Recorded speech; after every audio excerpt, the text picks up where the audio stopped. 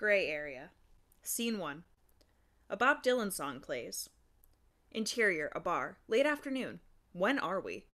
A dive bar. Christmas/Halloween lights twinkle, providing the only illumination. A jukebox plays. Scott and Max sit at the end of their bar, with each their own beer, a filled shot glass besides each of them. Scariest horror movie, go.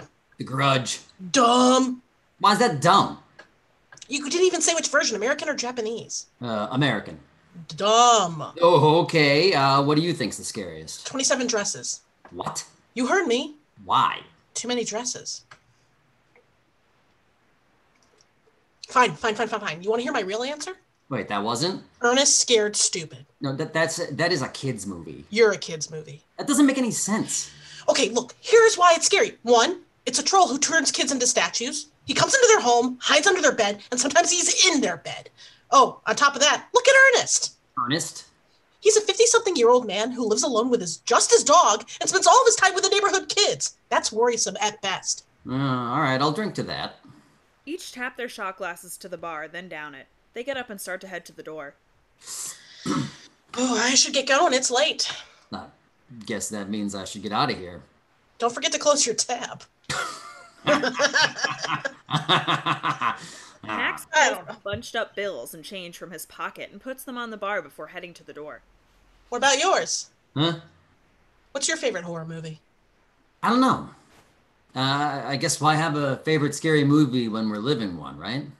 Oh, should I be driving? I've had a couple of beers. Yeah, you could kill someone. They take their beers with them. A Bob Dylan song plays. The camera goes through the window behind them and to the outside. We see that it is abandoned. Something ominous is in the air, which is confirmed when we see the bodies of dead and the smoke from the burning city in the distance. Scott and Max, now tiny in our scope, down their drinks and throw the empty glasses to the road. The breaking of glass brings us to the past. Scene 2. Interior, law firm, Amanda's office, morning, the past. We hear something shatter. Liv is bent down picking up the pieces of a broken mug. Liv, it's fine. I didn't even like that mug. I swear, I didn't even see it. Seriously, Liv, it was from my stepdad. I should have looked where I was putting that contract. Fine, there was nothing in it anyways, and it only holds paper clips, and it barely does that well. Okay. So, Can your stepdad get you another one? Honestly, I would rather he splurge and get me a new stepdad. I'm kidding, Liz. I was going to say. I know. I've met Rick, and he's super nice. I know, it's the worst. Still, I'm sorry I broke it. Don't worry. I won't tell him. Wow, you're really jumpy, aren't you? I know. Review time? Yeah, at my 90 days today. Honestly, Liv, are you actually worried? You're the hardest working assistant here, even if the attorney you're assigned to is a pain. You're not all that bad. Thanks for the vote of confidence. I'm kidding. I think it's funny that you worry about these things all the time. I can't help it. Oh, trust me, I'm well aware. You got me the job, and I don't want to let you down. You could never let me down, girl. I mean, come on, Livy. Channel your inner Beyonce. Who runs the world? Oh, geez. Yeah. Who runs the world? Don't make me say it, mans. Who runs the world? That song came out forever ago. Who runs the world? Someone is going to hear you. Oh, for the love of God, Liv, just say it. Girls. That's right! We run the world, and even if these Neanderthals don't even know it yet. That's why we need to have each other's backs. I've got your back. Do you have mine, Liz? I've got your back. Louder. I've got your back. We stick together no matter what. No matter what. No matter. The two women shake hands. Scene 3. Exterior, city street, early afternoon, the present. We see Liv in the same suit she was in earlier, but it's now beaten up and torn. She's standing with Beau, Hammond, and Billy. There are other people milling about them as well, and they all seem to be listening to someone. whose commanding voice slowly fades in. We cut to Liv's point of view, where we see a group of 4 extremely badass-looking heroes commanding the attention of all in attendance. This is Graham, Martha, Jean, and Chopper. And that's why we all need to stick together. I know that we've all found each other for a reason. And that reason is to survive this. Damn right, Martha. I look at your faces, all of you. I see a group that isn't willing to just give the fuck up and lie down. And we won't. We all bring something to this group. All of us. Even if you can't see it right now, I do. You can fight. You can forage for food. You can help at the camp. We all have a purpose here. Please, Martha. You're ex-Army. I think you've got us all beat in the who brings something to the group department. Group laughs. These 4 might see them through this hell on earth. Amen to that. Jean's right, and if we can't talk our way out of it, or if we run into a horde of those things... Chopper revs his chainsaw. Oh, then we got our insurance policy. Everyone throwing fists into the air. Hopefully, it won't come to that. But for now, let's spread out a bit, search this area for supplies, make sure to stay in groups. Do not split up, and do not lose sight of your friends. We get through this by sticking together. Remember, together we live! Chopper revs his chainsaw again. Want to cool it with that, bud? Terribly sorry. Well, let's go around and round up some beans, shall we? The group starts to break up and search. Liv, Hammond, Billy, and Beau all just sort of stand there. Martha walks up to them. Hey, you guys okay? Yeah, just not really sure where to start. Well, I think we need to hit that 7-Eleven kitty corner from where we're at right now. Do you 4 want to take that? Sure, yeah. No problem. Don't leave me out. I'm not about to stay at camp all by myself. Great. That makes Beau, Billy, and She looks at Liv, not remembering her name. I'll go with them. Great. Remember, stay together and watch each other's backs. Together we... Liv is quiet at first. Hammond steps beside her. Liv. Right. Will do. Thanks. Of course. Thank you. You're all doing great. Also, don't think of me as the leader, in case you were, which you may not have been, which is also totally fine. We're all equals here, is what I'm really trying to say. Martha leaves. But she is the leader, yeah? Come on, kid. Hammond turns to Liv. She is staring out into space. Hey, you okay? Huh? Oh, yeah. Sorry. You sure? Let's see. My family and friends are all probably dead. The city is on fire, and I have no idea where the hell I am. I'm fine. Yeah, I get that. And folks here have just been calling me Hammond. I think it's because I quoted Jurassic Park my first day here. Live. Exterior, 7-Eleven, day, present. Billy, Beau, Liv, and Hammond come out. They have lots of stuff. Liv has nothing but gummy candies. That place was loaded! I wonder why it wasn't picked over yet. Hot damn, kid. I'm just as excited as you are, but keep your voice down. Shit. Sorry. I forgot. Most everyone has left the city already. Metropolitan areas are the absolute worst places you can be during an outbreak. Don't need to tell me that twice. I hate the city. A cowboy like you? Total surprise. Not a cowboy, darling. I'm Southern. There's a difference. Is there now? Cool it. It looks like people left fast. Can't blame them. Wish we did. Well, a lot of places got passed over in the craziness. Plus, we got a little lucky. Fuck yeah, we did. As Billy says this, he attempts to grab some of Liv's gummy candies. Liv brushes his hand aside easily. This is my stash, Billy boy. Touch 'em and suffer the consequences. I just wanted some sour squirms. As they continue to argue over gummy candies, we see that most of the group has already congregated in the square. They get a lot of stuff and supplies. This is amazing, and it shows what we can do if we work together. The group verbalizes their agreement. Yeah. Now, Correct. Yes, you're correct. Now, we need to start working our way out of the city, find ourselves some vehicles, and get the hell out of here.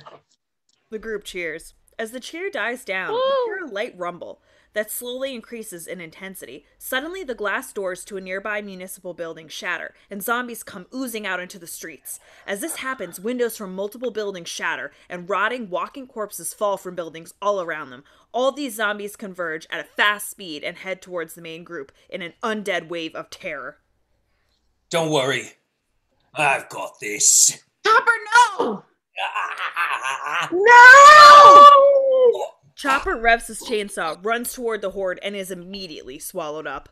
All three out their guns and run toward the horde of zombies firing. They take out a few, but are overtaken almost immediately. Graham has his arms ripped off. Jean is thrown to the top of the horde and can be seen crowd surfing as her limbs are slowly ripped away. And Martha is repeatedly bitten, trampled, ripped at, and flayed.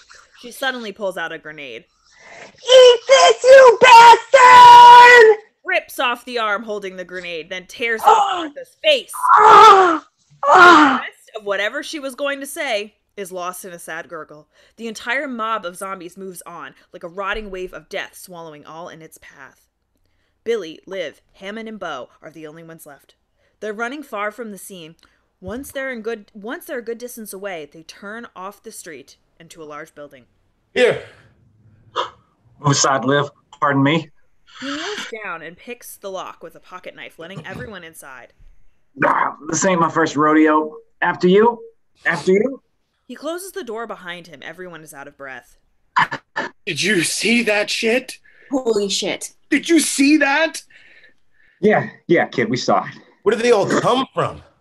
It's New York fucking City. Where do you think they come from? Everywhere. Oh my God. That was insane. What do we do now? I guess it's a good thing we were running late, yeah, guys? A gunshot rings out and Billy's head explodes. Liv, Hammond, and Beau are sprayed with Billy's blood. Get out of my city, you fucks!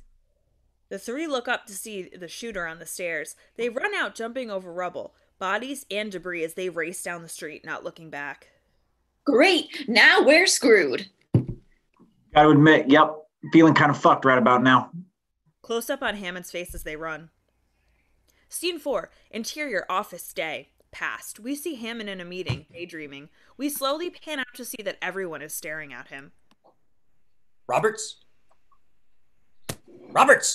Wow, what? Are you done writing the module? My next... sort of. I just feel like the system needs some tweaks, you know? I mean, do we have to use D6s for everything? I mean, it just seems a little simple. It's been done before. Well, you know what they say. It's not broke, don't fix it. I actually created some prototype dice I made specifically. Roberts, all you have to do is write a new adventure. That's it. Don't worry about reinventing the wheel. Just give us another story to sell.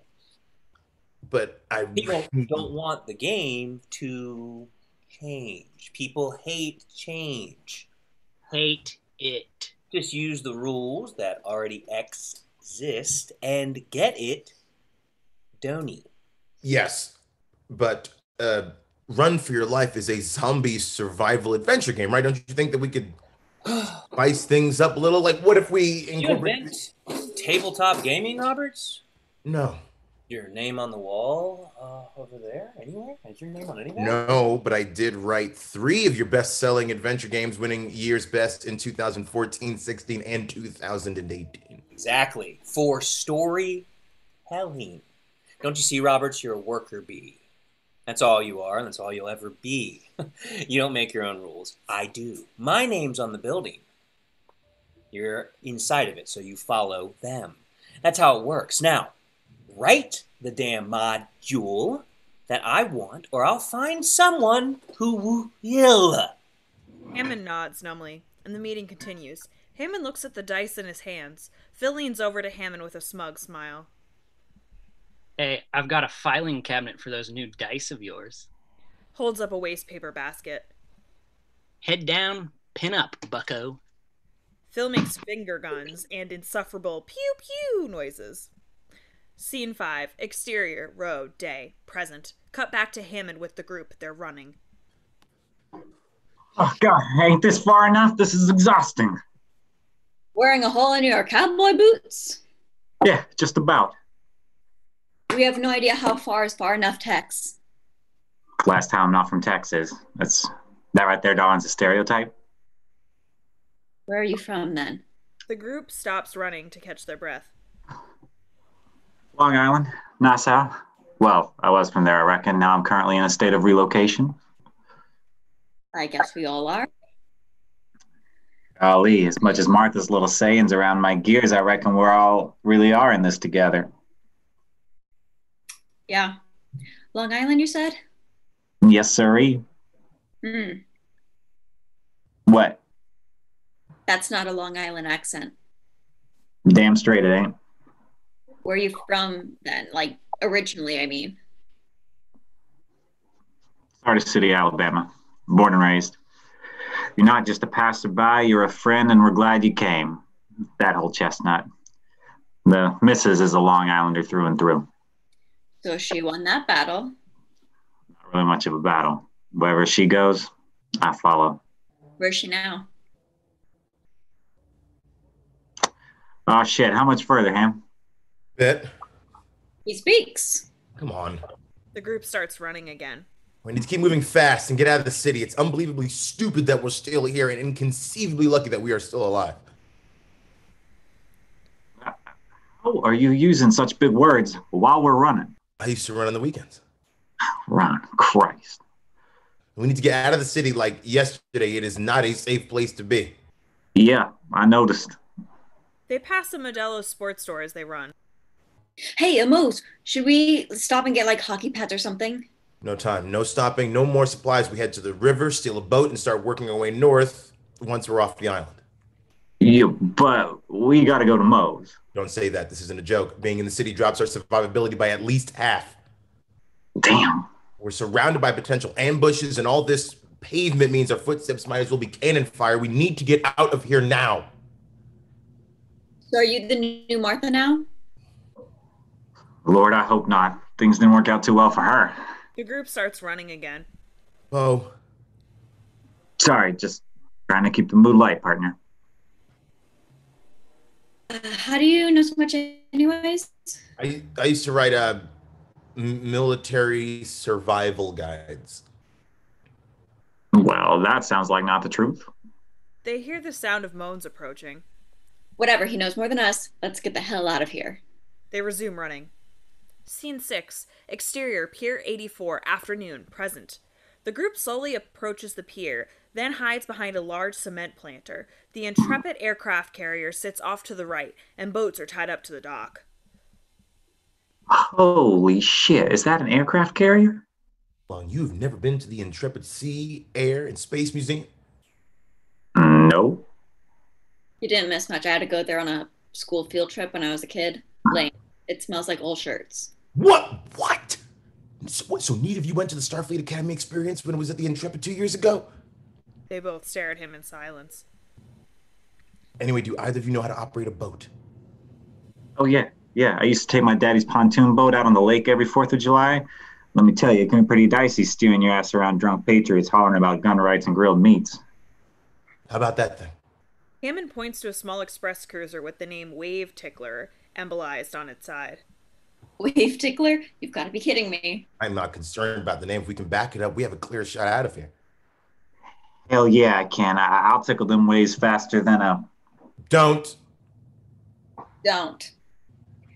Whatever southern or weird homespun thing you were going to say, just don't. Sure thing, ma'am. All right, the coast looks clear. Let's just be careful. Group starts working their way across the dock towards the boat. When they're about 20 feet away from it, a voice rings out. Yar, where the hell you think you're going? Shit. They turn around to see a man in his 50s or 60s pointing a gun at them. I said, where do you think you're going? On my dock. Oh, is that boat yours? They're all mine, lady. And if you A don't... shot rings out and a hole appears in Deacon's chest. Liv and Hammond slowly turn to Beau, who's holding a massive, still smoking gun. Well, I've been using it because of the noise, but I figure we're almost there, so, right? As the captain falls over, we begin to hear moaning, then rumbling. We then see a massive wall of the dead approaching our three from the city. Looks like you just rang the dinner bell, cowboy. Go, go, go! They all run for the boat. They get on board. Hammond starts unraveling the knots that are keeping it tied to the dock, while Beau tries to get the boat started. Give me your gun, now. Well, never could say no to a polite request. He hands her the gun, then heads back to the boat. As she goes, she notices a nearly full plastic gas container. She grabs it and walks past Hammond, who is still untying the boat. Move! Liv swings the gas can around and tosses it at the zombie horde. The gas can flies through the air, and when it is right above the zombies, she takes aim and fires. She misses. Shit! The gas can rolls at the feet of the undead. She takes another panicked shot. Misses. Try not closing your eyes when you shoot it. She takes another shot and the gas can explodes, raining fire on the former people below it. Several of the zombies stumble and fall, slowing the horde's process. All right, got it. Go, go, go! Gladly. Beau pulls the boat away from the dock. The zombies follow right in the water at different speeds and sink to the bottom. Hammond slumps to the deck. Oh my God. Holy shit, we did it. As they pass the Intrepid, they see former tourists and naval officers, now undead, straining against the railings to get at the boat going past. Some fall into the water. The rest, from a distance, look almost like a happy crowd waving from a departing cruise liner. Can I have my gun back? Scene 7. The group runs the boat around somewhere up the Hudson. Where are we? Nah, yeah, we should be able to find a car somewhere around here, keep to the back roads. Then, once we're a little further upstate, we can hook up with a bigger part or highway. I gotta tell you, man, whatever you did in a past life, I'm grateful for it. We'd all be dead if it weren't for you. Couldn't agree more.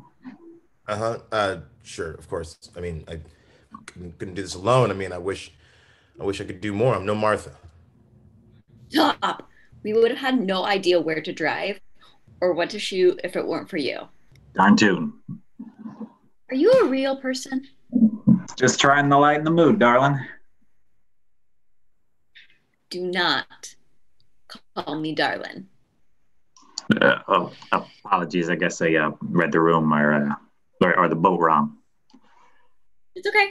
I mean, we did just go through several life or death experiences in a row. Yes, I think we can all get a considerable amount of slack.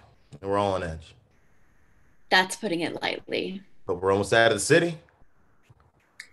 Once we get off this boat, we need to find a car. Yes, nothing too big. A lot of the roads are probably still very congested this close to New York. Even the back roads? Yeah, so let's find something compact, easy to maneuver. We see the group disembark, then hit the road. They find a car relatively quickly with the keys still in the ignition and blood on the windshield. We see a travel montage of them heading north, raiding rest stops, breaking open vending machines, eating whatever they can find. Liv and Hammond board up a rest stop as the sun sets. Beau scrounges for supplies behind them. Are you sure we should stop like this? It's just 3 of us. Shouldn't we keep going? In the car, we might stand a chance. We don't know if the street lights still work. I know it's tempting to keep moving, but you know.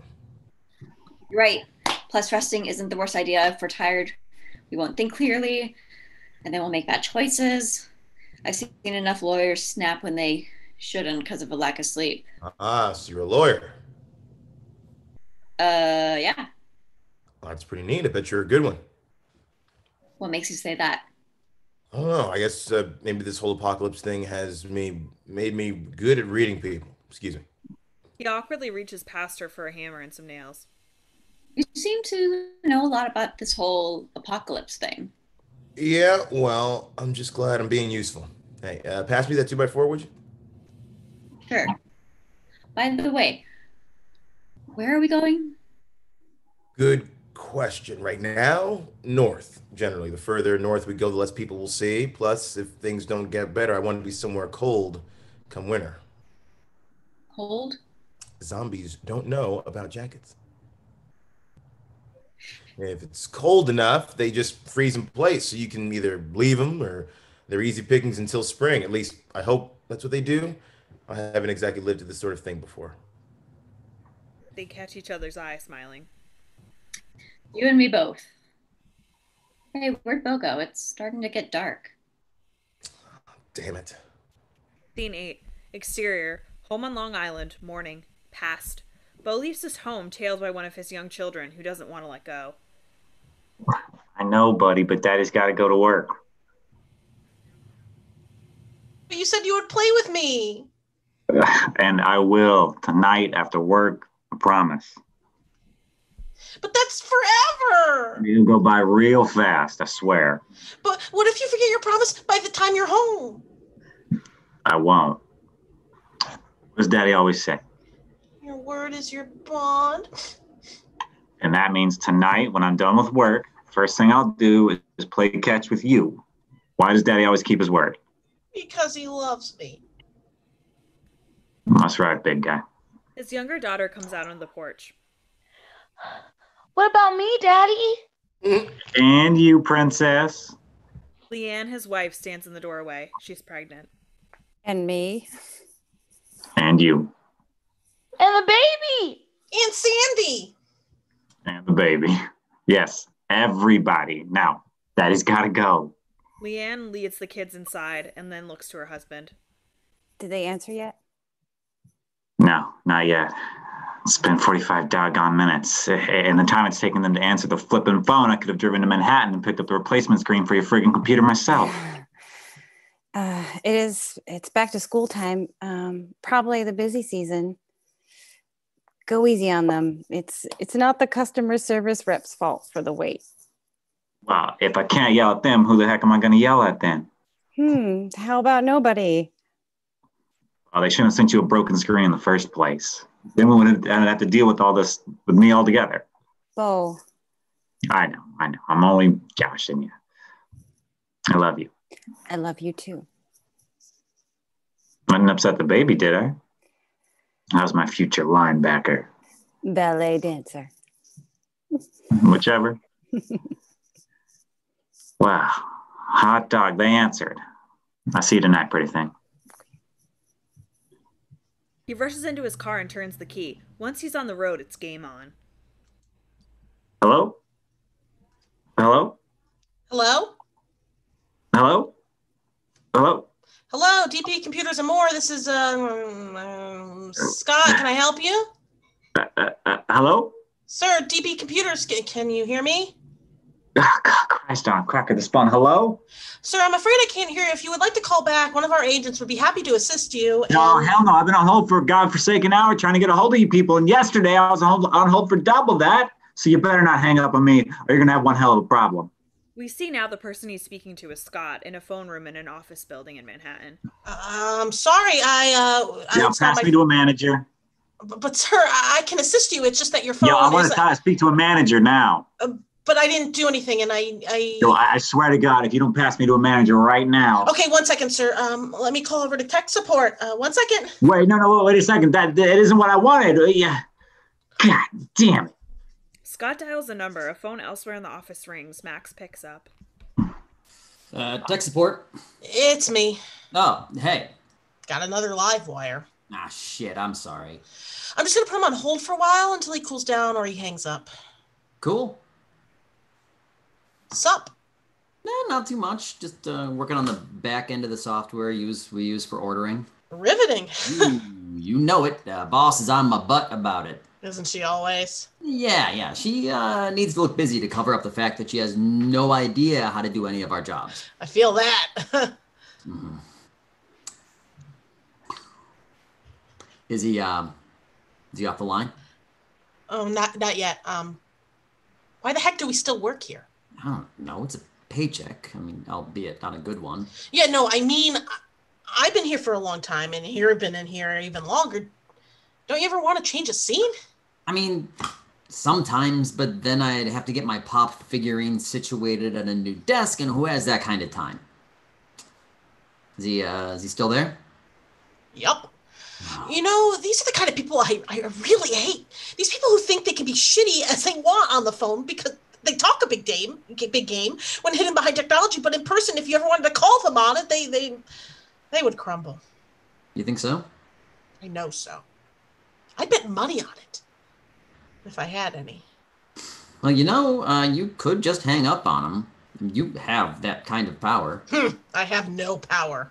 Now, look, hey, he's being an asshole, like you said. That's reason enough. I mean, just say you were disconnected. Oh, you've got a point. 1 second.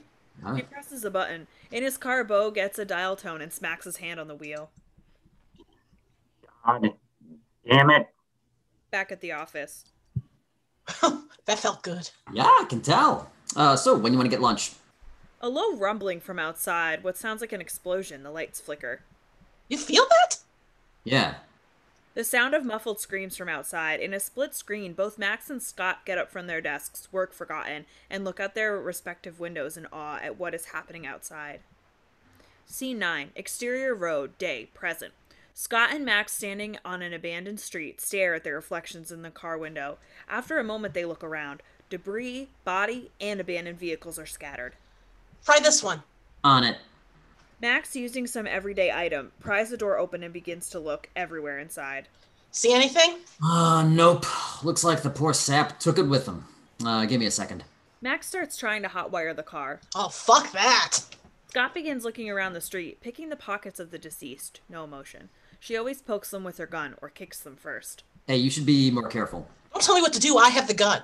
All right, fair point. But bet you I get this thing going before you find any keys. I'll take that bet. It is a fool's bet. I'm a fool then. Yup. Fool with a gun? Yeah, you keep bringing that up. I don't want you to forget who's calling the shots here. Like you would ever let me. That's what I'm here for. How many days has it been anyway? I don't know. Time kind of bleeds together nowadays. Favorite comedy? Dawn of the Dead. Now, how is that a comedy?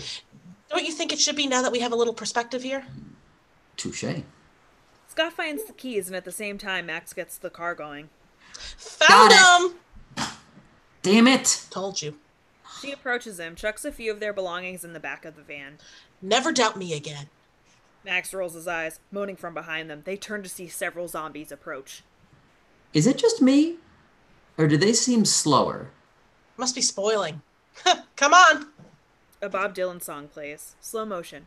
Max emerges from the driver's side and pulls a battle mace from his back and a machete from his hip sheath. Scott emerges at the same time from her side of the van with a rock pick in her right hand and a buckler strapped to her left forearm. Scott's gun is tucked into the belt of her jeans. Shooting is loud and attracts more zombies. No false moves here. They turn to face the approaching undead. Good. I was getting bored. Max spits out a toothpick. Don't want that now, would we? This is gonna be fun.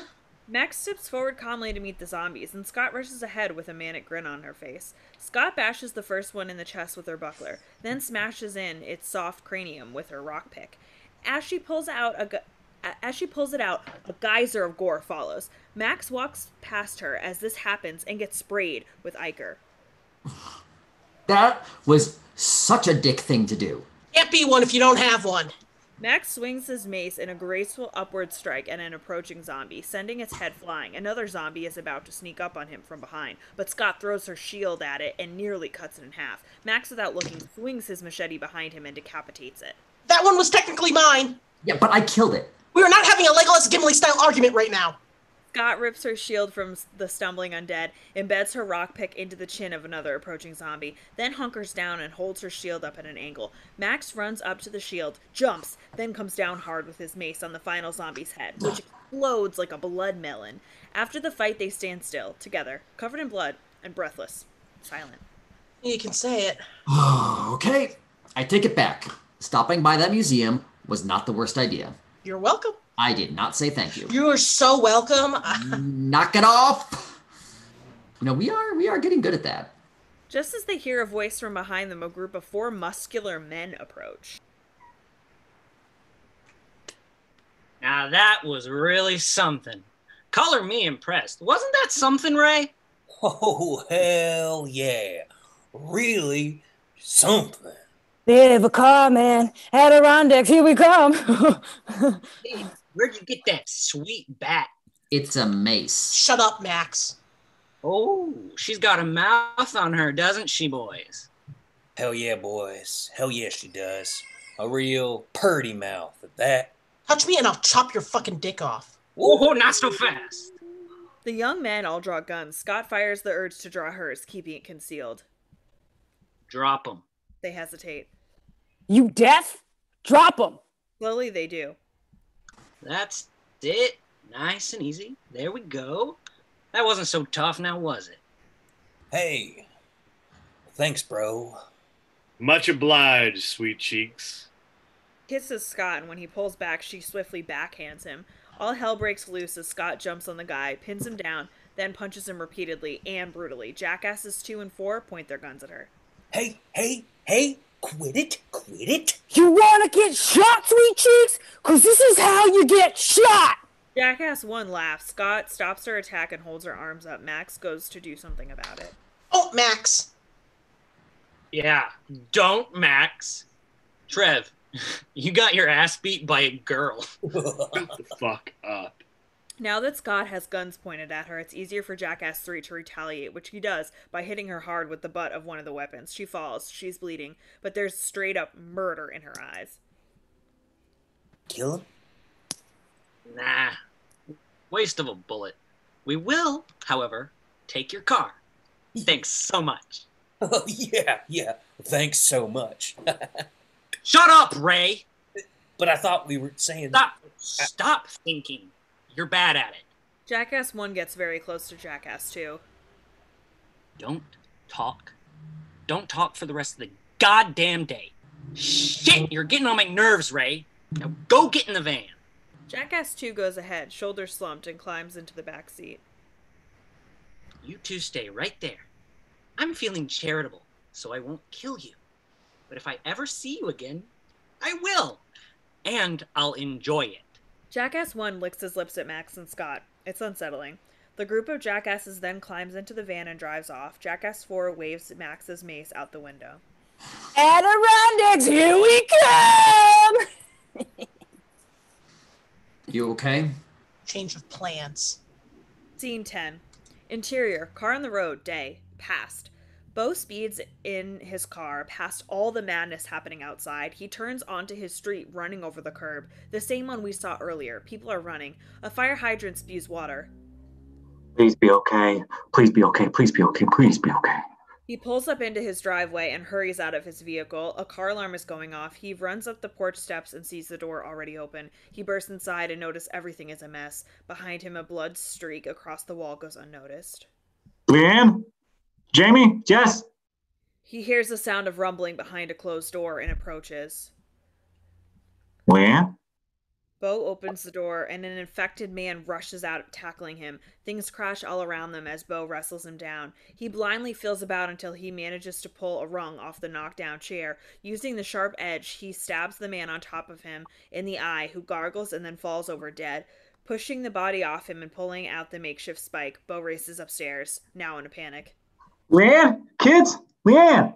He hears something again. This time he slowly opens the door to the bedroom with the spike at the ready. His eyes widen. We don't see anything, but we do hear the sounds of what sound like two little mouths grunting and moaning as they eat. Scene 11. Exterior, around the rest stop. Early evening, present. Beau is staring at a car in the parking lot at the rest stop. As we pan over, we can see that there are two dead children in the back seat. They both have bullet holes in their heads. And when we pan up to the front seat, we see their parents, who have also been shot. The mother in the driver's seat is still lightly clutching a gun. Beau looks at the dead mom. Lucky. Beau scans the parking lot for likely looting targets, but his gaze settles on something a ways off in the woods. Be damned. Little fucking Debbie. Beau works his way towards a Little Debbie snack truck that has crashed in the woods.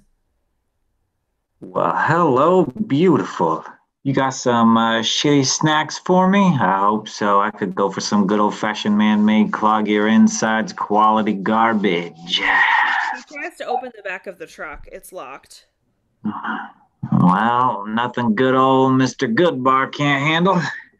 Beau cranks at the door with the crowbar he produces from his backpack, and it pops open. Little Debbie nutty bars pour out of him onto him in a torrent, along with a moaning zombie. Oh shit! No, God damn it! The zombie lands on Beau and snaps at his face as they both continually pelted with nutty buddy boxes. Just then, 4. a mysterious man in goggles, a jean jacket, and a bandana over his face struts out of the woods and takes a swing at the zombie with a golf club. Its head severs completely, flying through the air, and Beau is soaked with zombie blood. Well, look at that. You got a little on you there. Here, let me help you up. Oh shit, hold on, there's more in the truck. The man hops into the truck, where struggling can be heard. Beau eventually manages to wrestle the corpse off himself. Nope, sorry, out you go. You don't have to go home, but you can't stay here, you fucks. Zombies fly from the back of the truck, and Paddy is close behind. He brains each of them with his club as they try to stand. He removes the bandana from his face when he's done and approaches Beau. Oh damn, thanks. Paddy, nice to meet you. Paddy gives Beau a hearty, unafraid handshake. Paddy. Oh, just Paddy. I can't imagine the last names mean anything right now. I suppose not. Beau, pleased to meet you, Paddy, and thanks for saving my damn life. Don't mention it. Say, you gonna eat all those nutty buddies? I think I'll put a dent in them, but help yourself. Brilliant. You out here yourself, mate? No, I've got some friends back at the rest stop. No shit. Mind if I join you? Sorry if I'm coming on a little strong. I haven't seen another living person in like 2 weeks, and I'm kind of used to being around people all the time, you know? Well, you did just save my life. Where are you headed? North, generally. No plan, huh? Can't say I blame you. That's the way I like to ride myself. Say, did you hear there's a military base in the Adirondacks taking people in? I got the coordinates. Where did you get the coordinates? We're a prize in a cereal box. Really? No, you arse. I heard them on the radio. Christ, how the fuck are you still alive? Just lucky, I guess. Let's grab some nutties and get the hell out of Dodge. I wanted to introduce you to Hammond Live. Scene 12.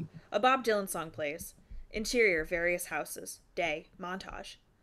We see the group post-meeting raiding various houses in slow motion, taking down the undead. They're getting better at it, somewhat. Particularly Liv, who is becoming a better shot. At one house, she finds more bullets stashed away in a closet. Hammond finds canned goods and quickly throws them in his bag. In a drawer, Paddy and Beau find nudie magazines. They give each other a look of silent understanding, and then stuff them in their bags. Another house. Another free-for-all. This time, Paddy and Beau charge in. Beau stabs a zombie in the head with a butcher knife while Paddy swings his golf club at another while standing on a kitchen island. The gang raids the house, too. Paddy and Beau open a liquor cabinet and find a bottle of whiskey and a bottle of tequila. They give each other a look of silent understanding and then stuff those into their bags. Elsewhere in the kitchen, Liv approaches Hammond and holds up a wet cloth to wipe some blood off his face. Hey, you got a little something on you. Oh, well, thanks. I never would have noticed. I can't remember the last time I've looked in a mirror. You look good. Yeah? Except for the blood. Thank you. That's nice. That was nice of you to say. You're really struggling with that one, huh? Yeah, it's been a while since I've had to say something nice to someone. Uh-huh. They stare at each other for a moment. Liv leaves. Hammond stands there with a blank look on his face. Wait, what? Scene 13. Interior, car, afternoon. The group is crammed into their compact car with all the loot that they've collected. Hammond is driving. Liv is in the front seat. Beau and Paddy are in the back seat. Beau and Paddy are eating Nutty Buddies. I think I'm sick of Nutty Buddies. No one says you have to keep eating them. I don't know. I feel obligated. Mate, I can find a use for them. Hey. Hold on. What if I want Nut Pals? Nutty Buddies. Nut Pal sounds gross. Hey! Jesus, you two are obsessed with those awful things. More like it's the only good thing we've gotten our paws on in the longest. Yeah, whatever you say. Don't sass your elders, kid. Okay, Dad. Oh, don't call me that. Then don't act like one. No, maybe I can't help it. Even so. Hey! What? What?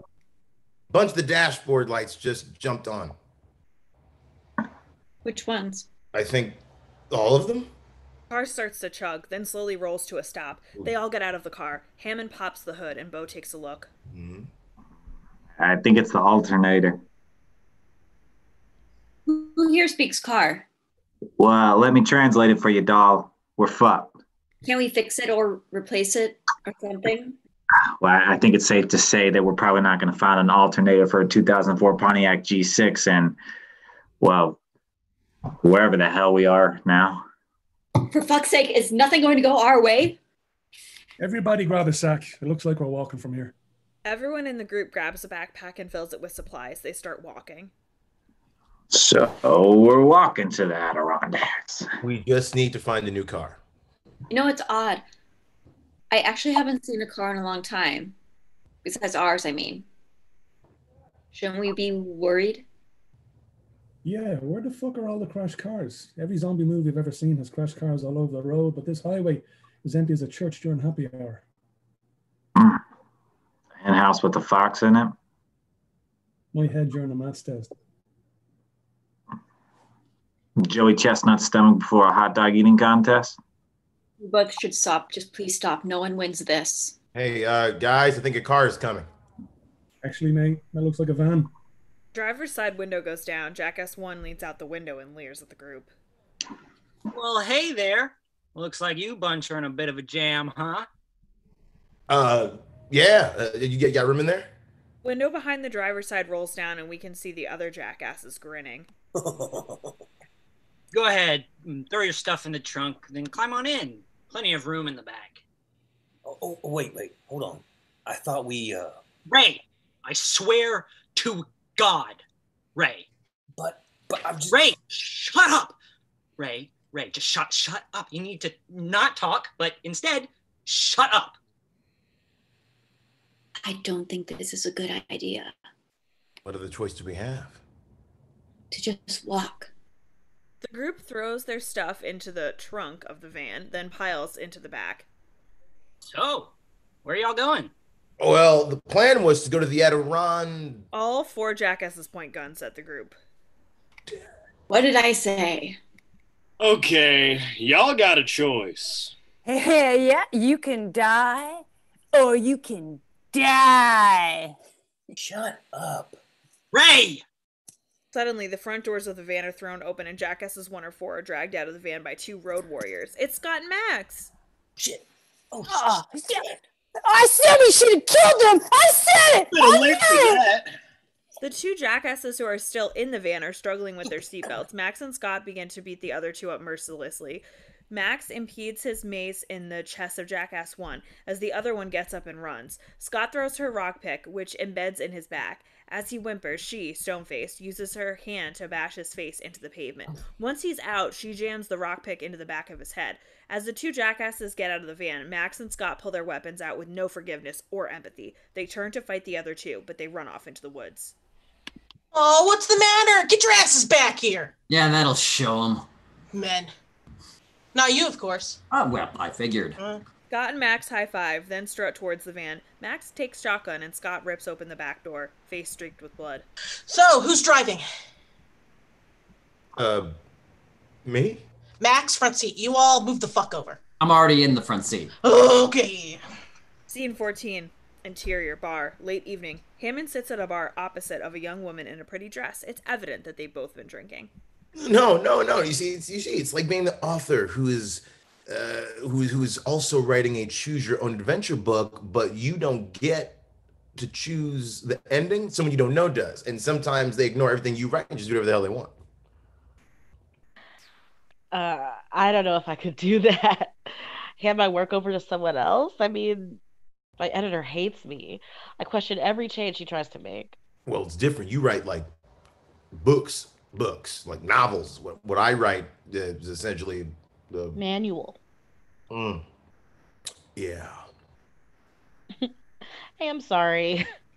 Manual is a bad way to put it. My bad. It's not a bad thing. It's just the only thing I could think to compare it to. Yeah, I know. It's cool. I mean, it's not like you're wrong. I think it's really cool. It's a totally different kind of writing. I could never do it. Really?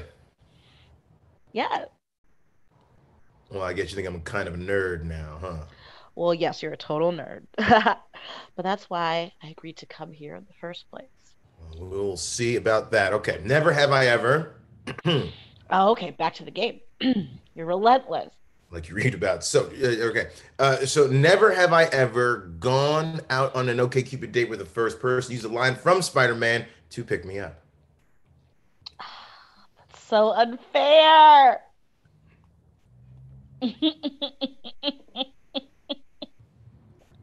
With great profile photos. Comes great responsibility. Okay. Well, you're drinking. Hmm? Oh, sorry. Okay, never have I ever written a role-playing game. That seems unfair. Drink. Okay, never have I ever asked for a second date while I was still on the first one. Really? Yeah. Is this you choosing your own ending? It looks like it. Scene 15. Interior van, day. We cut to Hammond's face as he drives the van. Max is in the passenger seats navigating. Beau, Liv, and Paddy in the back. It's awkwardly silent until... Oh, I've got an idea. Let's play a game. Never have I ever been born in the States. All right, you go. Okay, I'll go again. Thanks so much. Never have I ever nearly been killed trying to get a nutty buddy. Oh, okay. I guess someone doesn't want to admit that one. Okay, my go. Never have I ever killed two men and taken their vehicle. Oh, that's you two, hey? Hey? No? That was savage back there, wasn't it? You two really showed those shites what was. It was fucking grand. Hell, I don't know about you, but when all this is said and done, the first thing I'm going to do is head to the pub with the boys and get buckled. Oh, shit, I'm being rude, am I? I'm Paddy. Over here is Beau. This is... Up front on the wheel is Ham, but I honestly doubt that's his real name, if you ask me. He honestly looks more like a Richard or a Brad or a Ryan or... Will you shut up? Sure thing. Touchy, isn't she?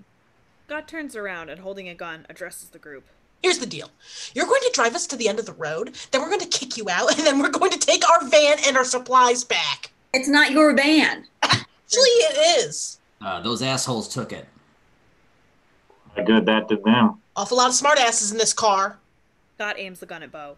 Yeah, we got it back. Finders keepers. I wouldn't piss her off. She's had a bad day. The worst. You can't take the van, you can't. Then we'll be stranded and we'll have nowhere to go. Boo fucking who? We'll be sitting ducks, we'll be screwed. You can't do this. Easy, Liv. No, I won't let them, I won't. Hey, will you keep her quiet? I can't focus. You can't, I won't let you. I won't. You got it. God aims the gun at her head. Just then, Hammond steps on the gas and they speed up. What the fuck is this? What are you doing? Why are you letting him do this? I'm not letting him do anything. Calm down.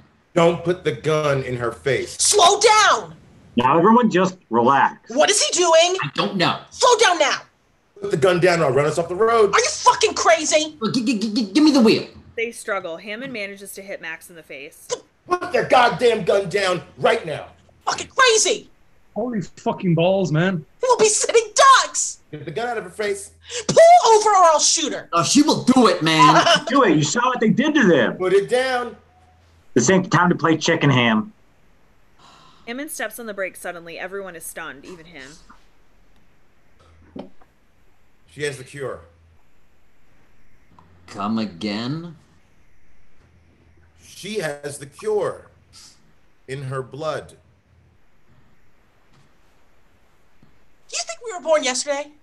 Are you honestly trying to pull the plot of 28 weeks later on us, or 28 days? Are you fucking serious? It's true. All right, why should we believe you? Why shouldn't we believe him? What? You heard me. Think about it. Sure, maybe he's lying. Not helpful. But maybe he's not. And if he's not, and Liv here is the cure, and you kill her and kick us all out or whatever, you doom an entire human race. That's a lot to have on you, isn't it? You think I'd give two shits about anyone? This is stupid. All of you are all stupid. This whole fucking thing is stupid. Have you noticed? These are the last days, you shit. The dead are rising from the graves. The sky is fucking falling. As I looked, and as he opened the sixth seal, and behold, there was a great earthquake.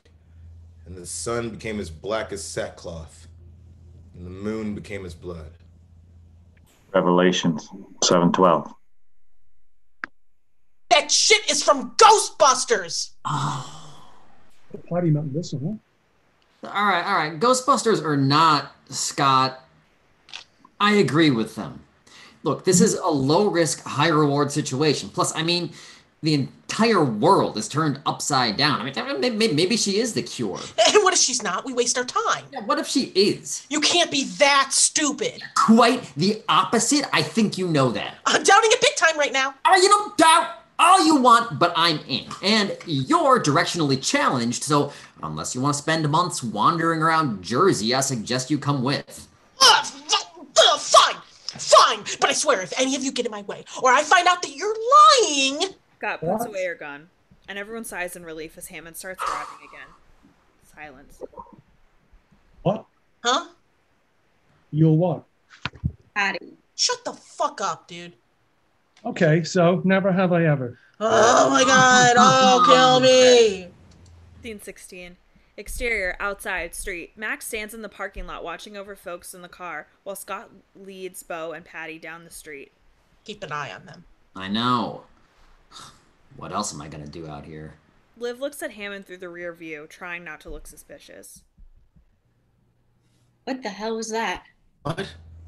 Are you crazy? Lately, I feel like it. You know what I mean? The cure? Are you nuts? It was all that I could come up with in the moment. Next time, come up with something better. Easy for you to say. You were in the back there just screaming your head off, about to get yourself shot. Someone had to do something. Oh, and I needed some big strong man to keep me safe. Is that it? No, I mean... What's with you wanting to play action hero all of a sudden? Where did that come from? I don't know where it's coming from. Christ, get off my back. I was just trying to help. Next time, if I want your help, I'll ask for it. Fine. Fine. Hey, keep it down in there. Quiet for a moment. She can't help herself. What's your plan for when they figure out you lied to them, huh? I haven't that far ahead, to be honest. I figured. Yeah, well... Yeah, we'll all be in trouble. I know. All of us. And we better make sure they don't find out then. Huh. Listen, I'm sorry, but it was either that or you, or getting you killed, and I didn't feel like seeing anyone else die in front of me if I could help it.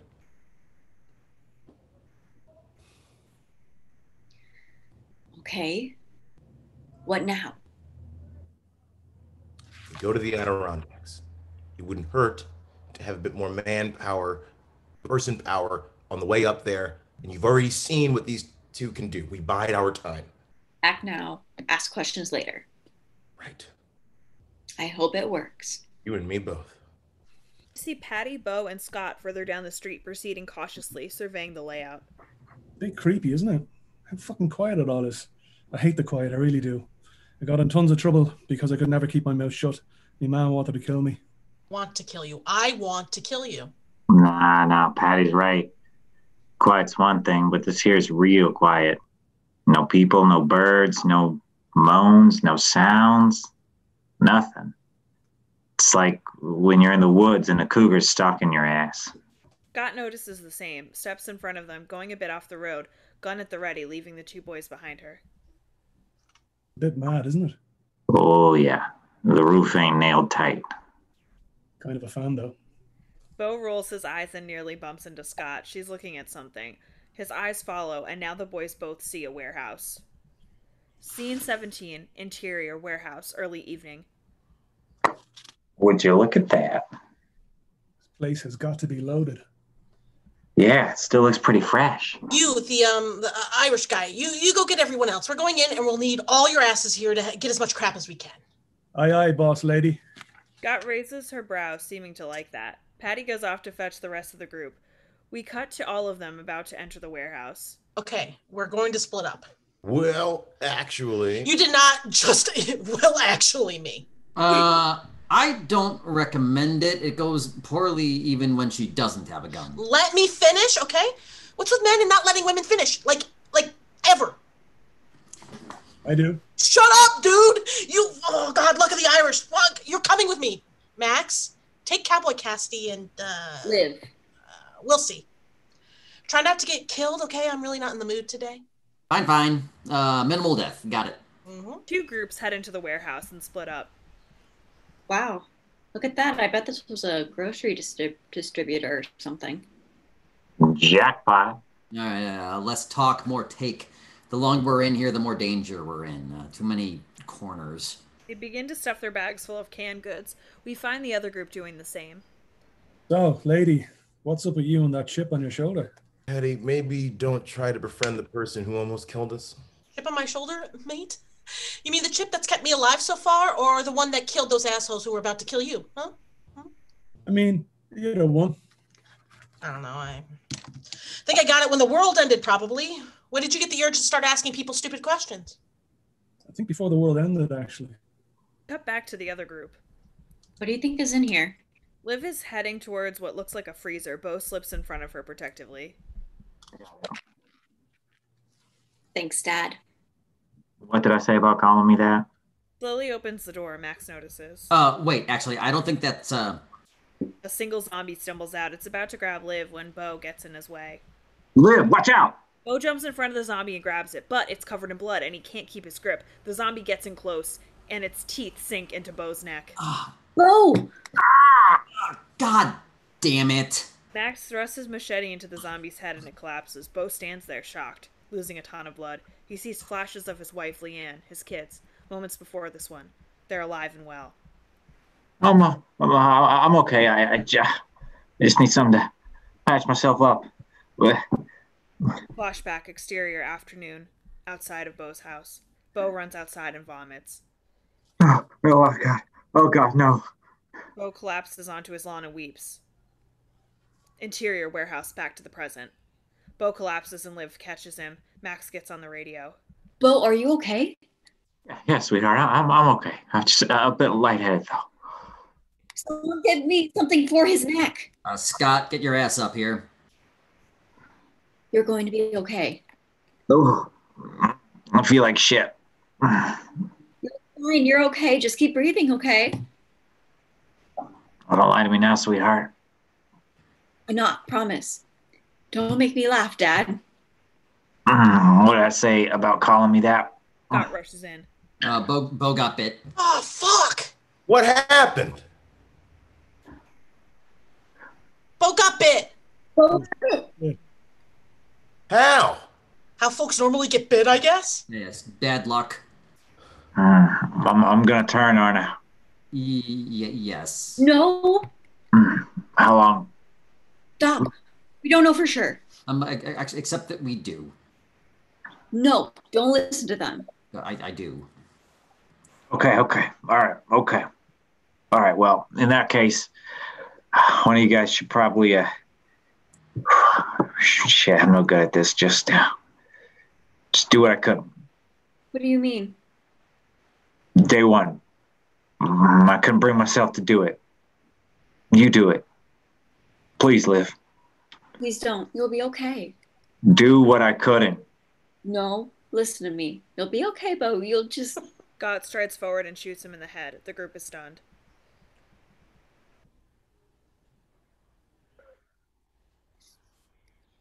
What the fuck did you just do? What she had to. He wasn't turned yet. We need to board up the windows and doors here, or we'll be in trouble. He walks off. Everyone is horrified. Scene 18, interior warehouse room. Scott is shoved hard into some lockers with a loud clang by Hammond, who rips the gun out of her hand. Liv steps in front of Max, blocking him. Hey, lay off of her. Get back. Like hell. You saw what she did. I did what had to be done. You killed a man. He wasn't a man. He not anymore. Scott, you okay? No, she's not okay. She's never been fucking okay. I said stay back. Shot Beau. You killed our friend. No. I killed one of those things. He would have come back. They always Shut do. up. I know it. You know it. You all fucking know it. You shut the fuck up. You all want to stand here and play innocent and friends forever, but that's not how it fucking works anymore. The world doesn't work like that anymore. The rules have changed. You better start acting like it now or you'll be as dead as your idiot friend. Hammond punches her in the face. She's falling again. Oh, you punched a girl, man. Not cool. Scott wipes at her face from the floor and smirks, gets to her feet, and out of nowhere punches Hammond. Chaos erupts as the groups try to pull everyone away from everyone. Then the group is split. Liv, Hammond on one side, Max, Scott on the other with Paddy between them. You're all just playing stupid because none of you wants to be the bad guy. But there's no bad guy anymore. There's no rules. There's no moral compass. There's nothing. Now there's folks who are smart enough to survive and those who aren't. Which one are you? Hey, are you okay? Give me my gun back. Like hell he will. You're a fucking lunatic. Oh, good insult. Who the fuck cares? You think you're the first person to call me that? Maybe take it as a hint. So what? I'm still alive, aren't I? Hell, because of me, you're still alive. Us. And don't flatter yourself. That's not flattery. That's the goddamn truth. Give me my gun back. Just give it back, man. Does anything. They're all as good as dead. She walks away and plops down, pouting on the far side of the room. Scene 19, interior warehouse, evening. Max is sorting through some of the loot they acquired before Beau got bit. He's approached by Liv. Hey, Max, right? Yep. Can I ask you something? Shoot. Bad choice of words, man. Sorry. Fire away. Seriously? I'm sorry. I'm not great with these things. Just ask away. Why are you with that woman? She's insane. She's not insane. Listen, man, way back before everything went to hell, I dealt with all sorts of bad people. I know one when I see one. She's a bad person. All right, whatever you say. She'll turn on you the moment it's not convenient to keep you around. No, she won't. She's my friend. Yes, she will. Look, we used to work together before everything went down the tubes. I know her better than anyone. Everyone else at that crappy job was awful. We kept each other sane. Looks like you didn't keep up your end of the deal. Huh. Does that make you feel better? We stuck together through shit before all of this, and that's what we're gonna do now. It's not my fault you keep getting on her bad side, and I can't help if I'm on her good one. He killed someone. Yeah, your friend who was bit, who would have turned. Look, I think deep down you know that. And when he did you want to be the one to put him... Stop. Look, I'm just saying, she'll do things that I won't, and I can do things that she can't. We've got each other's backs. We'll see about that. Look, I would be fucked without her, and so would you. Do you think she feels the same way about you? Do you want a beer? Yes. Liv sits down next to Matt, who pulls out a couple of warm Miller High Lifes. Exterior, roof, evening. Paddy approaches Scott, who is by herself sitting on the roof. You come here to yell at me too? Because I don't really want to hear it. I'm tired. Nah, I haven't. Felt like you had enough already. Just wanted to check up on you. Check on me? Do I look like someone who needs checking up on? No, trust me, no. But I felt the urge to regardless, and I always follow on what my gut tells me to do. Me too. I'm that kind of bloke. I figured. I know it's tough to pin me down. I'm a subtle guy. As am I. Am I a monster? I think so. Because I don't feel like one. Okay. Because I'm not. All right. I have to turn the part of my brain off, you know? Yeah. The part that's screaming that I shouldn't be like this. Yeah. That I'm a good person deep down. Right. I am a good person. You are. I was. You are. I was the best person. I bet. But I'm someone who doesn't want to die. Yeah. I don't deserve to die. He does. Wait. What? You said I was a good person. Fuck. I guess I did. Even though all I've done is yell at you? I reckon sometimes I need to get yelled at. I killed your friend. That's blunt, and yes, you did. You should hate me. I should do a lot of things. Well, then do something about it. He gives her a hug. It's sudden but sincere. Wow. I'm a good hugger. No, it's just been a while since I've had one of those. Me too. I don't know what to do. It's okay not to do anything. He lets her go. I'm not crazy. Yeah, you are, but so am I. So let's get out of here. And then do what? Ice skate? Give me an hour. If you hate it, you don't ever have to talk to me ever again. Is that a promise? Scouts on her. Scene 20. Interior home, evening. Scott and Paddy in slow motion open the door to a home holding weapons. Meanwhile, Hammond, asleep in bed, realizes the flap of his tent has been opened. We see Max on the roof, forlorn. He does a crossword.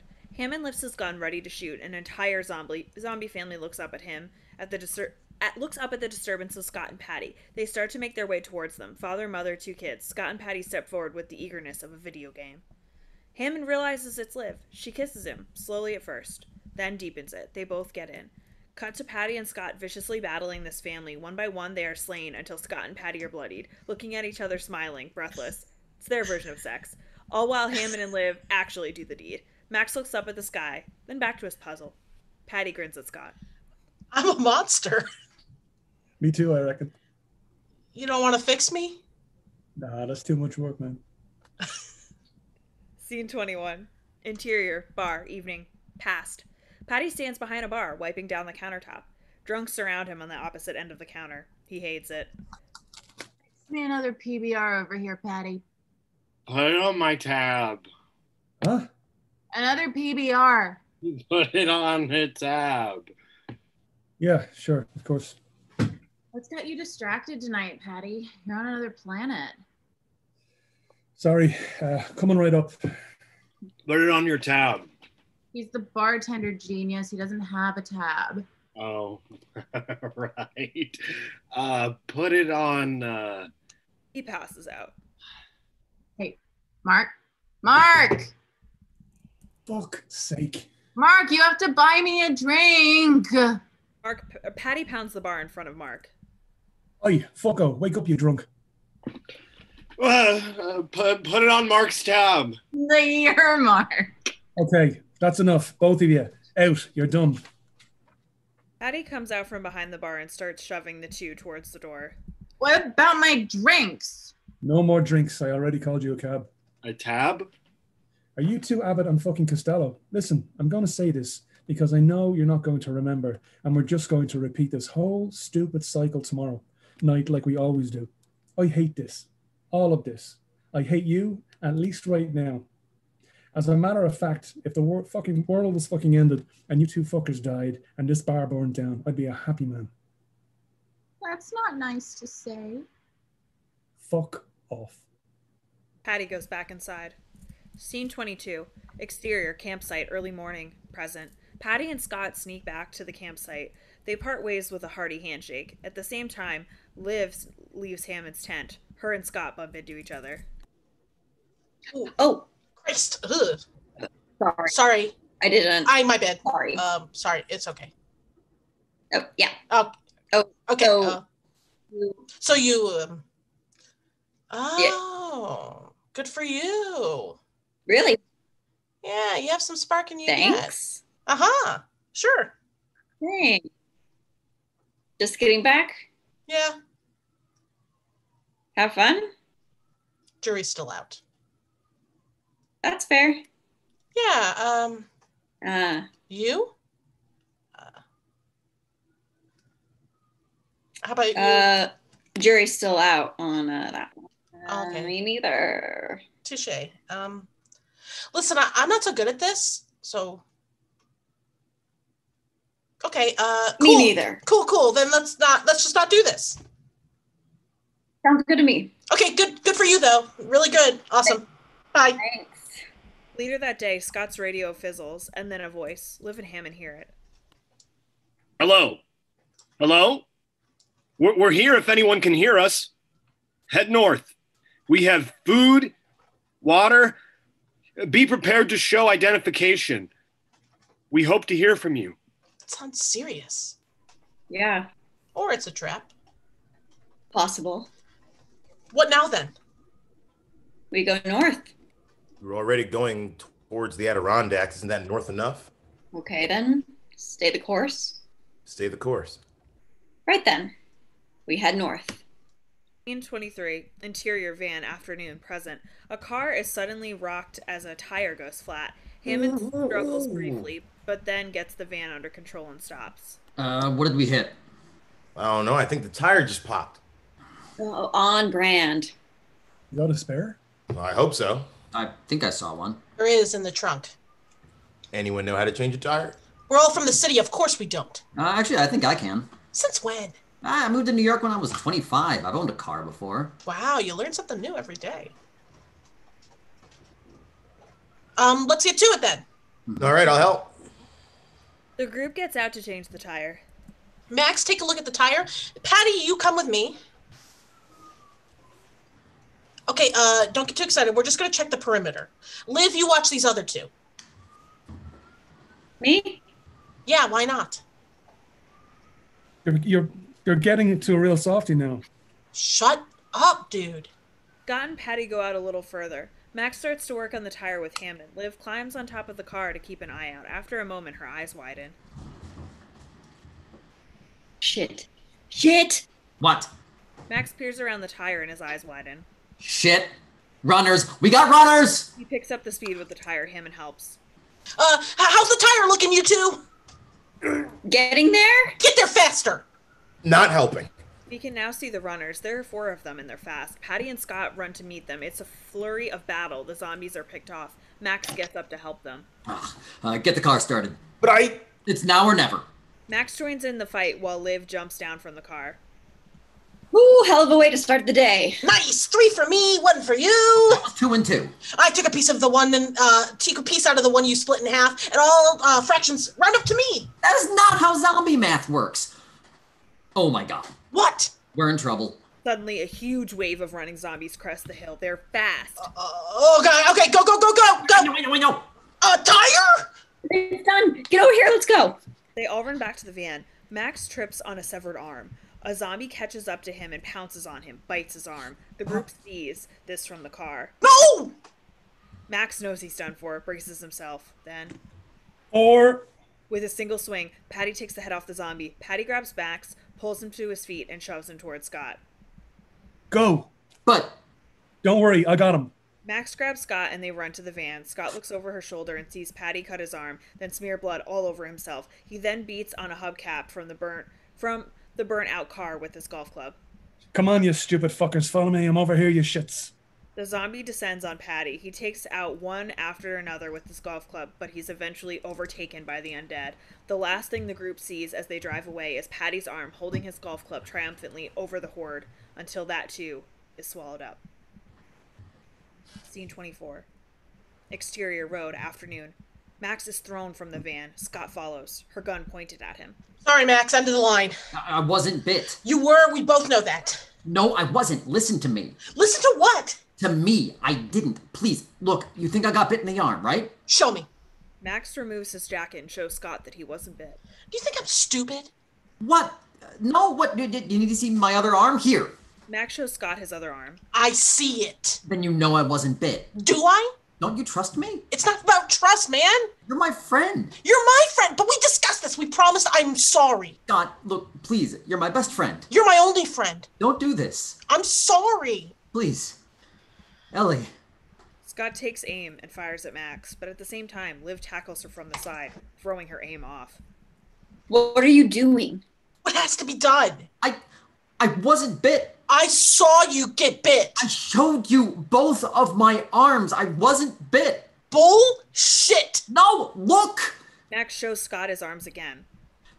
You didn't even hesitate. I mean, I thought... What did you think, dude? We talked about this. You know what we agreed on. No, but you didn't hesitate. Of course I didn't. You hesitate, you die. Okay, that's enough. Shut the fuck up, dude. Oh, come on. Liv surprises Scott and takes her gun. Fuck you. You assholes need to stop. I always get it back. Look, here's the deal. If you want to stay with us, you need to chill. Wait. No, you're soft. You're all too damn soft. You're too damn soft. You'll die. I don't think so. We just need to talk about it for 30 seconds before we shoot someone. Hold on. That's it, huh? An ultimatum? Yep. Fuck that. I'm leaving. Give me my gun. Hesitates. How many times do I need to say it? I won't shoot anybody. Just give me my gun and give it to me. Liv hands Scott back her gun. Scott gathers her things from the van. You could have shot me. I should have. Good luck. Scott leaves. The rest of the group gets into the van and drives off. Act 3, Scene 25. Interior office building morning. And this is the coffee maker. You drink coffee?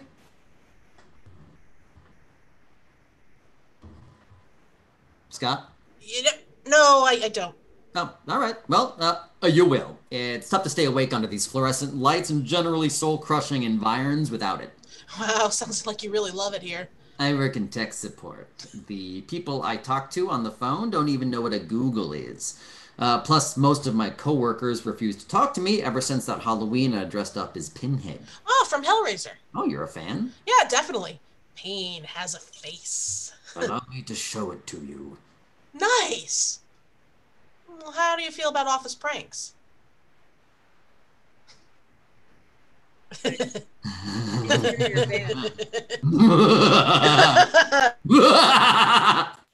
Late afternoon. Liv, Hammond, and Max are driving in the van. The mood is sullen. They look out to their left. We see a group of zombies, maybe 10, wandering around in a field. The slow kind. They've been meandering for a while. Hey. Can we stop? What? Here? That feels infested, man. I don't think it's a good idea. Did I stutter? Max, in your condition, I don't think it's a good idea to Plotters, they're pull not over fast and- ones. Still, it's... Just stop. Please? Max looks at them pleadingly. Liv and Hammond look at each other. They stop. Max gets out of the van and walks towards the zombies. Think he's okay? Is that an actual question? Damn it. What are we gonna do now? They watch as Max approaches the first zombie. He swings his mace down on its head, which erupts like a ripe melon. He eventually removes his mace from the zombies next to him, then begins killing each of the zombies with emotionless efficiency. This isn't good. Maybe he just needs to get a little aggression out. Max kicks the zombie over, then hacks at it again and again with his machete. Maybe a lot of aggression. How are you? Liv lightly brushes Hammond's arm. Oh, fucking devastated. You've done the best you can. Yeah, I just thought it would go better than this. I don't think there's any better anymore.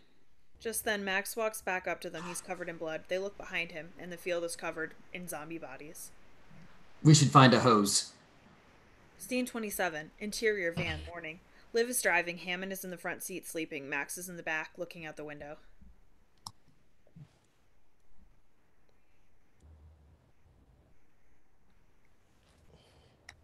Hey, What's up, Max? I can't hear you. Yeah, sorry. Can we stop? No, we can't stop. Absolutely not. I am not washing zombie shit off of your clothes again. Oh, no, not for that. I just need to get out. Oh, okay. Liv pulls over. Max grabs his clothes in his backpack, gets out of the van, and starts walking. Hey, where are you going? Max looks over his shoulder. I don't know. Ham, wake up. Max is leaving. Oh, what? He's leaving. Hammond gets out of the van with Liv, and they both catch up to Max. What the hell are you doing, man? Leaving. We can see that. Stops. I feel like a third wheel. What? I am a third wheel. No one said that. No, I'm a walking liability for you both. So just let me take care of the problem. Come on, man. Slow down. We're a team. No, you two are a team. I'm just the odd man out because my teammate tried to off me, and you know what? Maybe she should have. He rolls up his pant leg to show a bite mark. It's gross. Hammond and Liv are stunned. They take a step back like it might explode. Oh, shit. Damn it. Just please don't try and stop me. I need to get as far away from you and everyone else as I can. We know that when the time comes, neither one of you is going to be able to pull the trigger. I can't even stomach it. So just let me go. You're good people. And in this world, we know that there's not a lot of opportunities left to be that way. So please just be good right now and let me leave. Okay. Okay? Okay. Thanks. And forgive me for saying, but I hope that we don't run into each other again. Sure. Yeah. Thanks for the ride, and thanks for helping me clean my shirt. Yeah. Yeah, good luck out there, and don't die. We'll try not to. Shouldn't we? No. No. If he wants to be alone, we can't stop him. We have to let him go. But go where? They watch Max leave. Scene 28, interior funeral home day, past. Liv sits in a chair in a room alone, crying. Amanda enters. Where you went off to? Your dad's looking for you. I don't want to go back there. I know, Liv. Trust me. I give the eulogy for you, but I don't think it would have the same effect as her own kid. Liv cries. My gosh, I'm sorry, hon. I'm sorry. I'm so sorry. No, it's not you. It's just I'm upset, and now I have to go read this thing, and it didn't come out how I wanted, and everyone is going to be like, that's Carol's kid. Yep, the one with the shit speech. I don't think that's gonna happen, sweetheart. I miss her. I know. He'll be okay. Everything is different now. Yeah, but I'm here for you, Olivia. Okay? Thanks. Yeah. What are best friends for? Gets up. I'll tell your dad you're in the bathroom and you'll be out soon. Thanks. Are you going to be okay? Scene 29, interior van, day, present. Hammond drives as Liv stares out the window. You okay? What? Yeah. Sorry, I was just Daydreaming out the window? If you could even call it that. The lengths that some people will go so they do not have to talk to me. Oh, sure, that's it. You're the worst. True? You're the absolute worst. I've never been more proud of holding a title. Stop the presses. We have the worst man in America right here. Mom would be so proud. She never thought her baby boy would amount to anything, and look at me now. You're not so bad. It's a heck of a compliment coming from you. Just don't go bragging about it. Your secret is safe with me. They stare at each other for a moment, until Hammond realizes that he needs to keep his eyes on the road. They both look forward as they drive. In silence, Liv slowly reaches out and grabs Hammond's hand. A Bob Dylan song plays. Scene 30. Exterior highway, morning. We see a large barricade completely blocking the road. There's a single guard on top of the wall. Max enters the frame and walks to within speaking distance from the guard. Hey! Stop! Hey! Stop right there! You can see the guard has a rifle. Hey, look, I don't want any trouble. I'm just walking through. That's not up to you, man. Okay, can I just go around? We have people patrolling the woods. All right, well, how about I just turn around then? Can't let you do that either. All right, so what? What do you want? Look, you have a choice. When you go through these gates, you can stay with us or you can leave. But if you leave, you can't ever tell anyone anything about this place. Whatever. You hear a scream from somewhere beyond the barricade. Yeah, no thanks. I think I'll pass. Max turns to leave, but then his pant rises up to show the wound. Bite! A shot rings out. Max and the guard freeze. Blood blooms on Max's t-shirt. He's stunned. Shit. Max falls to his knees. He lifts his revolver, but another bullet rips through his side. This one from the guard on the wall. Max is flipped by the force and he lands on his back. We have such sights to show you. Max stares at the sky as he bleeds out. He almost looks happy as he dies. Exterior, highway, afternoon, later that same day. Hammond and Liv pull up to the barricade in their van. This time, a few guards from the woods come out to greet them. Whoa, hey guys, a heck of a late Ms. Barricade for community theater, or is this summer stock? What? Don't listen to him. Do you mind if we drive through? Do you have plans? We're trying to get somewhere. Can't imagine where. There's not much left, is there? Can we please get through? Well, sure. Actually, if you want, you even get to stay. But here's the deal. If you decide not to, you can't tell anyone anything about what you saw here. Okay. Okay, let him in. Enjoy your stay. Oh, easy. Yeah, too easy. Doors to the barricade open, and Liv and Hammond drive through. Beyond the wall, there's a surprisingly busy little community that has sprung up on the highway. They park the van, and they're approached by the guard who was on the wall. Hey there. Sorry if we came on a little strong. You can't be too careful these days. You understand? Welcome to Salvation. Huh? That's the name of this little beauty. Salvation. Ain't it something? Sure. We can't stay for long, though. Oh, come on. How about a tour? You might like the place and decide to stay. Loads of folks do. We can be a pretty persuasive bunch. Liv and Hammond look at each other helpless. They're surrounded by people from Salvation who are going about their daily lives. Okay, sure. Tour it is. As the guard leads, he leans in to Liv and whispers, Stay close. You don't have to convince me. Ham, I've got a really bad feeling about this place. Scene 31. Exterior Salvation, afternoon. Hammond and Liv are being shown around by the guard. And that right there is where we keep our chickens. To the left, you'll see our sustainable garden. Not too shabby, huh? No, I have to say I'm impressed. You have quite the setup here. Aw, that's mighty nice of you to say. I'll have to pass those words along to the boss. Boss? I have a question. It seems like a lot of work to put up all this crap around the highway when you can just have found a gated community or something. Why here? Well, you'd be shocked. We run into a surprising amount of people on the highway. And you know what they say, many hands make light work. Oh, like these two we ran into a couple of weeks ago. They help keep the peace. Hammond and Liv turn to see two men inspecting a post that's been made. They turn around, and it's Jackasses 2 and 3. No fucking way. Rev, ain't that... Sure as shit is, Ray. It's two of them fuckers. Didn't think you'd be seeing us again, did you? Ha! You know these two?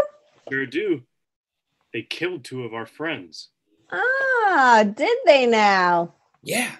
They almost killed us when we were trying to, Shut up, Ray! They're dangerous.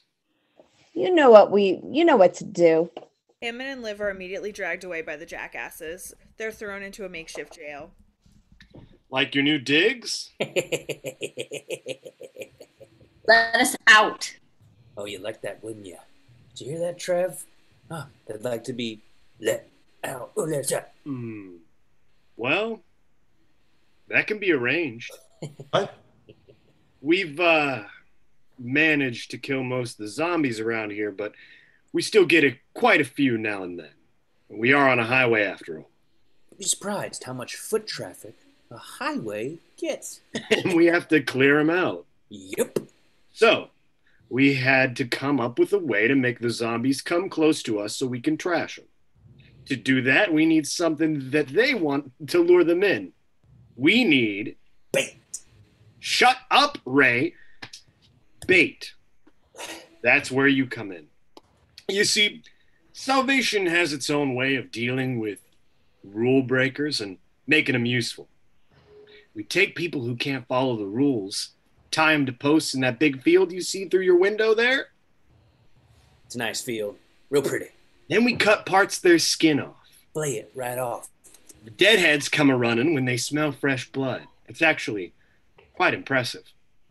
And what the blood doesn't draw in, screams do. Let me tell you, you wouldn't believe the sounds that come out of somebody when you flay their skin. Works better than any kind of noise to draw them things out. We shoot them as they come out.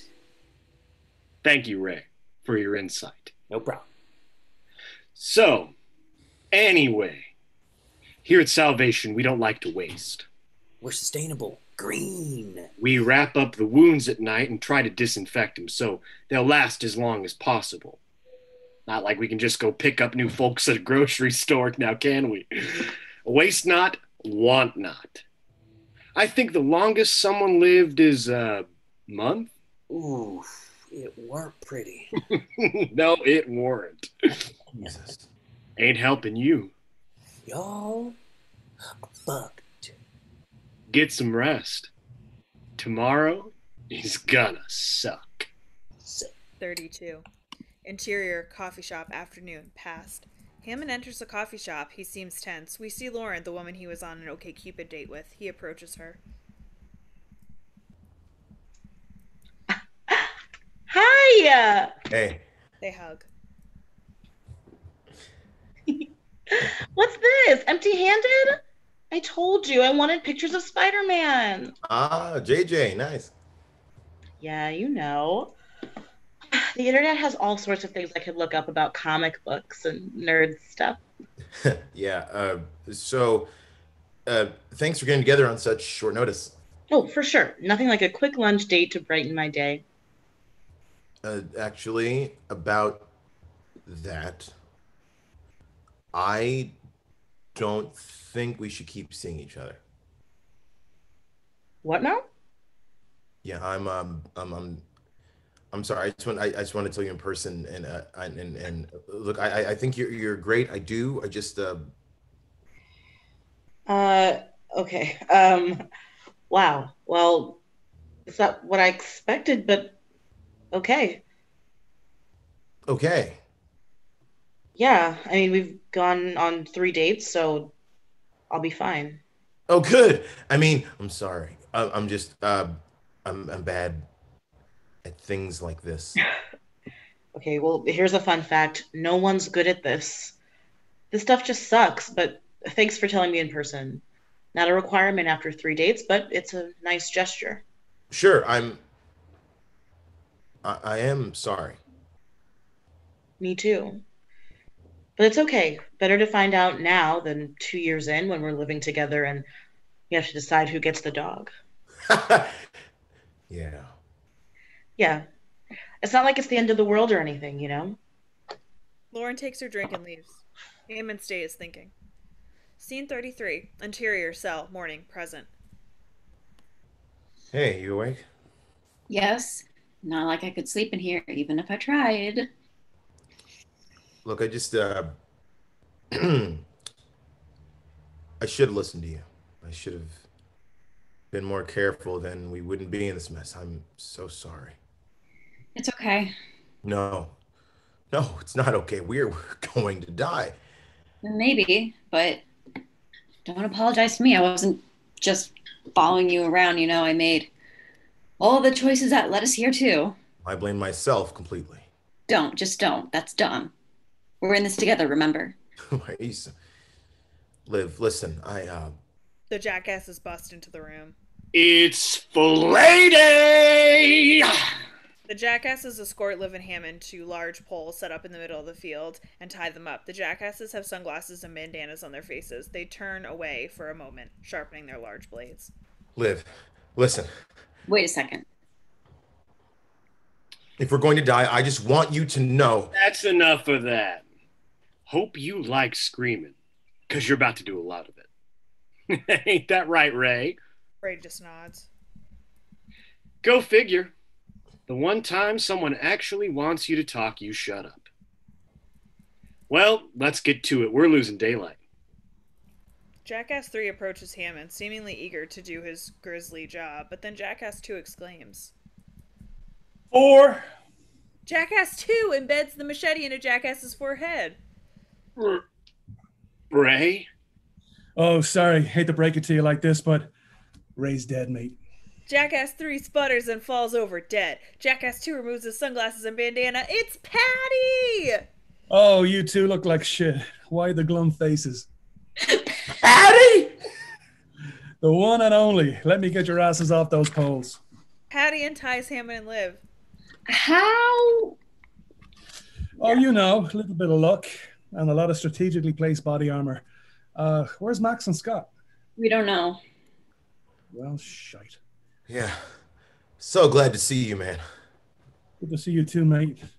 There'll be time for hugging it out and some pints later. Now, what say we get the fuck out of here and head up to the mountains, yeah? Works for me. Mountains? Yeah, man, the Adirondack Mountains are about 20 minutes drive from here. You made it. Almost. With the enforcers dead, Liv, Hammond, and Paddy have an easy time getting to their van and vacating the premises. They get back on the road towards the military base in the Adirondacks. Scene 34. Interior, van, morning, present. Paddy, Liv, and Hammond are driving towards the mountains.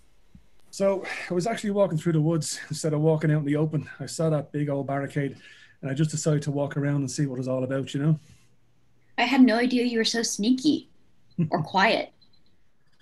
Oh, it wasn't easy. I hated that shite. Anyway, I was about to steal some of their eggs and pet some of their chickens when I saw you two getting locked up. So you stole that jackass's clothes. What, when he was sleeping or something? Oh, no. I killed him when he was taking a shit in the woods. Oh. Cool. I know, right? It may be the apocalypse, but people still have to take a few dumps here and there. Don't ever forget that, Liv. I'll try not to. Lots of things change, but some things don't. Well, guys, we have something coming up on our right. Oh, for fuck's sake, not again. Now what? Who is it? It looks like kids. Like high school kids, like a fucking bunch of them. What? No way. You're kidding. He looks out the window. It's true. We see a bunch of older teens in torn varsity jackets, matching hoodies, etc. They look stern. It's a pretty sizable pack. What is this, Lord of the Flies? Should we stop? Some of the teens step in front of the car, blocking their way. Hammond hits the brakes. The high schoolers surround the car. Liv and Hammond are pulled out. We're easy, man, easy. We're cooperating. Chill out. Don't touch me. Keep your hands to yourself. Hey, leave her alone. Hey, ease up, old man. All right, we just want you out of the car. Come on. Who are you calling old man? You old man. What, this your dad or something? You damn hate kids. Who are you calling kids? You, Gerber baby. all right. That's enough. Everybody, just play nice. Huh? Search the car. How in the hell is a bunch of high schoolers still alive? From behind the sea of teens, Scott steps into view. Oh, fuck. You've got to be kidding me. You guys are like a cold sore, you know that? Holy shit, Paddy. Paddy runs over and scoops Scott into a bear hug. Ah, All right, you're alive. Great. I'm glad you're not dead. Thanks for that. Hey, Scott. So, what's all this? Welcome to the Adirondacks. I see you've met the Adirondack Wildcats, number 3 in their division. They do what I say. I keep them alive. It works. Right, guys? Damn right. Damn right. Wow. Wow. Good job. I think you're just mad that you didn't think of it. Also, the cold sore thing was the joke, by the way, Paddy. Oh, whatever. All right. Devastated. Scott looks over the group. So where's Max? We don't know. Oh. Yeah.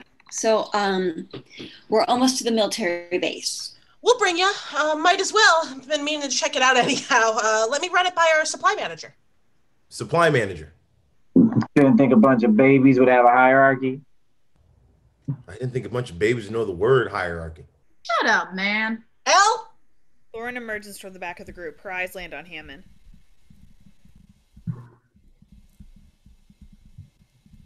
Well, if it isn't Peter Parker. Holy shit. So you made it. So far. Lauren notices he's holding Liv's hand. Did you find what you were looking for then? He doesn't answer. A supply run would be a good idea. We're short on a number of things and we don't want our inventory to dwindle anymore. The cafeteria could use a restocking, and all the homes on Pine are picked over. Right then, road trip pile-in, fuckers. Anyone who doesn't fit in the van, get on the roof. Hell yeah. Hell yeah. Hell yeah. Hell yeah. Scott stops in front of Liv as everyone mills about. Huh. Liv lived. Imagine that. So far. So did you. So far. I'm not sorry. Me neither. Cool. Scott gets into the car. All right, easy kids. Hammond's driving. Aw. Yeah. Come on, get on the roof. Let's go. Scene 35. Exterior military base. Early evening. Present. The group pushes through the trees and wildlife. Paddy, Scott, Liv, and Hammond lead the charge. They pass a sign that says U.S. Army. Hammond and Liv exchange a look of hope and pick up the pace. A Bob Dylan song plays. During this time, we see flashbacks of each of our heroes and how they escaped the city. Scott and Max leaving the office calmly as everything is chaos around them. Liv watching in horror as Amanda's devoured by undead at their work. Paddy holding up his bar. Hammond running out of the subway terminal as everyone's taken down one by one, and for some reason he skipped. His coworker Phil from earlier isn't so lucky. They rush out onto the gravel road. Standing there in a line, their smiles fade. The camera reveals that the military base is destroyed. A dying fire and smoke is petering out. It's clear there's no one here, and it's not functional. Fuck! What now? Just then a loud screech, moans. The group turns to see a large group of undead in military attire race towards them. Close up on the group as each person pulls out their weapon of choice. Then all the high schoolers pulling out various sports gear. Paddy pulls down his goggles and stands back. Scott with his golf club. Camera cuts back as we hear the sounds of weapons meeting flesh. A Bob Dylan song plays. The end.